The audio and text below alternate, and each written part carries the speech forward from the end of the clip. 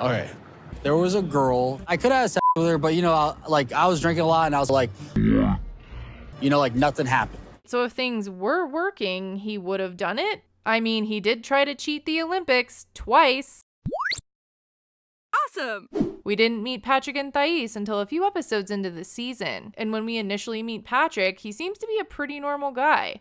Except for, you know, getting kicked out of the Olympics. Before the 2012 Olympic Games, I tested positive for HGH, which is human growth hormone. A couple years later, I tested positive for dimethyl testosterone, another banned substance. His second offense ended his career, and he also ended up getting a divorce from his first wife. Single and alone in his house, he asked his brother John to move in with him. John, he helped me through a really tough time in my life, and he's one of the few people I feel like I can really count on. They lived the bachelor life for 3 years, but everything changed when he met Thais. I met Thais on a trip I planned to Brazil to reconnect with my dad. He's Brazilian, and he retired there 8 years ago. They both swiped right on Tinder and hit it off. 11 months after I met Thais, I ended up proposing to her, and she said yes. These two actually seem to be in love, and it also turns out that they can speak the same language. I learned how to speak Portuguese because she doesn't speak barely any English. Ciao, amor. Being able to communicate without a translator app gives me hope that they can make it. Patrick also seems to have a steady job, even though I'm confused by how he makes a lot of money doing it. I am now selling home security door to door, and I manage sales teams throughout Texas. He says he makes around $1,000 a day selling alarms door to door, and John installs them. How is that a booming business? Door to door salesmen are really still a thing? That seems odd. And that's not the only odd thing about this couple. Apparently, Thais doesn't trust Patrick, and he has to check in with her when he goes anywhere. She checked my location, so she knows where I'm at. It says bar. Yeah, it says bar. Oh, okay. She's not too happy about it. When he said this, I had major flashbacks of Gino and Jasmine. We were given the impression through Gino and Jasmine's season that Jasmine was just a crazy, jealous girlfriend. And she was pretty crazy. Crazy man. But over time, we learned that there was a reason behind her intense jealousy. I think I made a big mistake. Did you send her naked pictures of me?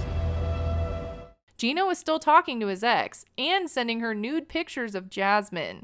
It was gross and creepy. And now watching this season of 90 Day Fiancé, we will need to expect that there is more to the story. We will not just assume that Thais is jealous for no reason. I will say though that she doesn't seem very trustworthy herself when she is finally introduced. Todo mundo sabe que eu tô indo me mudar para os Estados Unidos, menos meu pai. Ele acha só visitar e voltar para Montes Claros. She lies to her dad and does not tell him that she's marrying Patrick in the US. How bizarre is that? And when she arrives, she admits that Patrick doesn't know the truth about her dad's situation either. Eu não pretendo falar com o Patrick que meu pai não sabe sobre a gente estar indo casar. Então ele acha isso, mas na verdade meu pai não gosta dele. Yeah, that's not good. Both of them seem to have some secrets, but their biggest issue taking center stage is Patrick's brother John living with them. Já tinha falado com o Patrick antes. Eu não gosto de ter colega de quarto. It's not just a random roommate, it's my brother. Thais entered the US with what seems to be a permanent roommate, Colt and Debbie style. At least Thais got flowers, though. What is with flowers? No flowers, honey, I'm sorry. Mike the House Elf wants to remind you to subscribe to this channel. Has given Dobby a shock. Dobby is free. If you don't, he will appear in your room tonight to tell you he loves you. Yeah. Yep. Their 90 days with John begins, and the distraction puppy doesn't keep the peace for long. Beer? Beer? In the morning? So crazy people No, crazy? drink I know beer crazy. in the morning. No. The tension between John and Thais is obvious, but they don't have a choice but to try to get along. At this point, it's hard to tell if John is just a harmless beer-drinking brother or not. He obviously wants his brother to be happy and is there for him, but they do mention past trauma a few times. Will his presence end Patrick and Thais' relationship, or is he just here to provide some comic relief? That steak scene made me laugh pretty hard. It's all that. All right. I flipped it on the ground. What is with this show and steak? John and Thais do try to get along.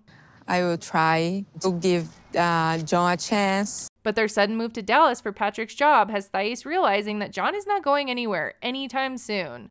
John vai Dallas tá bem?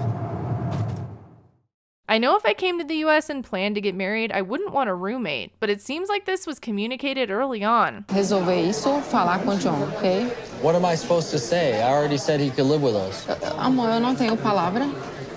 I mean, John's lived with me longer than we've been together. I'm guessing that the fear she has is that he will never move out, which is valid since there's no timeline being given. Você vai viver para sempre com John? No. Whether she likes it or not, though, she does move down to Dallas with Patrick and John. Que você acha, Mo? It has a lot of space. É. Gostava da outra casa, então meio difícil para mim. But she does have a lot of complaints about this very nice new house. So what do you think of the place? It's good. It's good, no? A little small. Small? Bigger than what we have in Montes Claros. It's hard to afford to buy a house in the US right now, especially in major cities. So the small comment makes her sound like an entitled brat. Live with it. I don't have any patience if Thais is dissatisfied with the house. Like, zero. I hope this has to do more with the fact that John is living there and not the actual house. At this point, Patrick had gained points for providing stability for spoiled Thais that she doesn't appreciate. But he loses points big time when TLC explains Thais' trust issues with him. I got something for you. A cell phone for America now. But what? vou parar, você tem meu localização. Not going to lie, that was a smart but sneaky way to do that. I wanted to give you a present, and I don't want you to have my location anymore, so... Well, then don't take the phone. Do you remember earlier when I said that we would not assume that Thais is jealous for no reason? It feels bad when, I'm with somebody and they're, the love of my life, and they don't trust me. Early in their relationship, Patrick cheated on Thais. John and I had a party at my house, and there was a girl. I could have had sex with her, but, I was drinking a lot, and I was like, nothing happened. So if things were working, he would have done it? I mean, he did try to cheat the Olympics twice. I felt really bad because, I was already in Brazil with Thais and, told her I loved her, and then, this girl happened. Oh, Patrick, I wanted to like you. Nós namorava 6 meses. Eu olhava seu telefone e você estava conversando com quem? Com a mesma garota. We got through a few episodes of the season before we found this out, and they even broke up over it at the time. So why in the first few episodes was Patrick painted as this do no wrong guy, and Thais as the jealous for no reason girlfriend? That seems unfair. Se você me enganar, eu vou voltar pro Brasil, entendeu? And ironically, after this, John throws a party. And we know why Thais doesn't like when there are parties at the house. Because Patrick cheated on her at one. Welcome. I am freaking out. This won't be uncomfortable or weird at all. No. Cool. I'm uncomfortable with these girls come to the house. Really uncomfortable. Thais pulls Patrick aside to tell him she's watching him. Let's just pretend that this party was just a coincidence, and the producers didn't plan it and provide all of the alcohol. Isso mulheres aqui muito feio. I know. And you are beautiful Brazilian. Okay, I don't like either of them anymore. Ugh. In the next episode, the drama continues. Here, take some cash. You don't have a painting on the wall? Go get a painting. Não foi esse homem que eu apaixonei no Brasil. And we will have to wait and see what other twists TLC has in store for us this season. Anyways, thanks for watching. Bye!